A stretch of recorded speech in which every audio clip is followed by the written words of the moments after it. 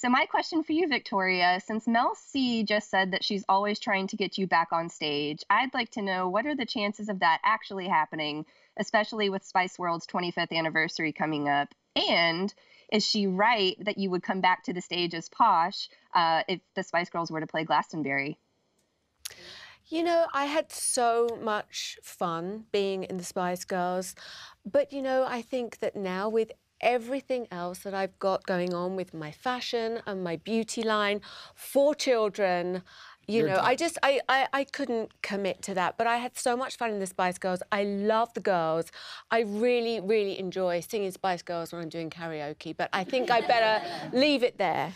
Riddle me this. I was just reading about the ABBA hologram thing in London, which sounds incredible.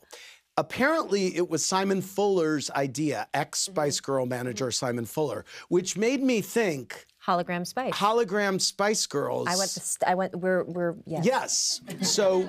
That's a great idea. Okay. That is a good idea. Okay, good.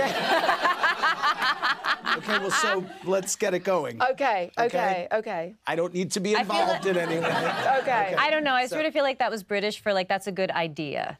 I thought it was. I actually. Okay, well, let's parse this out. I took it as that she's saying we're talking about it. I heard it. No, I was saying it is actually a good idea. Oh, okay. You're right. It's a good idea. Okay. Okay. Yeah. Well, then good. Then I'm thrilled. I was thinking, oh, she's talking to Simon Fuller about this. No, Okay. I haven't been. Okay, I haven't been. I think you should. Okay.